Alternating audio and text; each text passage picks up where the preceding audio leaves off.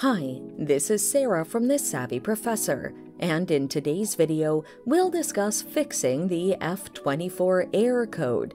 But first, what does this error code mean? The F24 error code indicates a problem with a washer temperature sensor. The following are some of the common causes of this error: loose or damaged wire connections, or a faulty temperature sensor.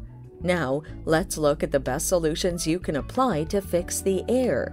Reset the washer. Resetting the washer might solve temporary glitches causing the error. Here are some steps.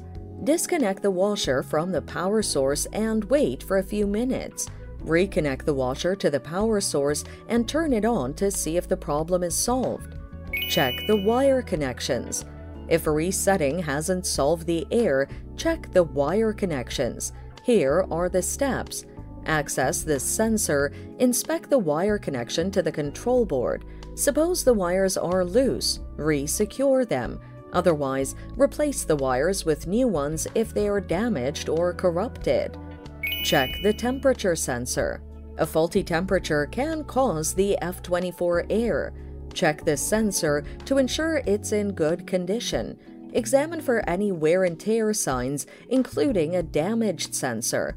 If the sensor is damaged, replace it with a new one. Contact qualified personnel if the error persists by trying these methods. And that's it. Thanks for watching. Till next time.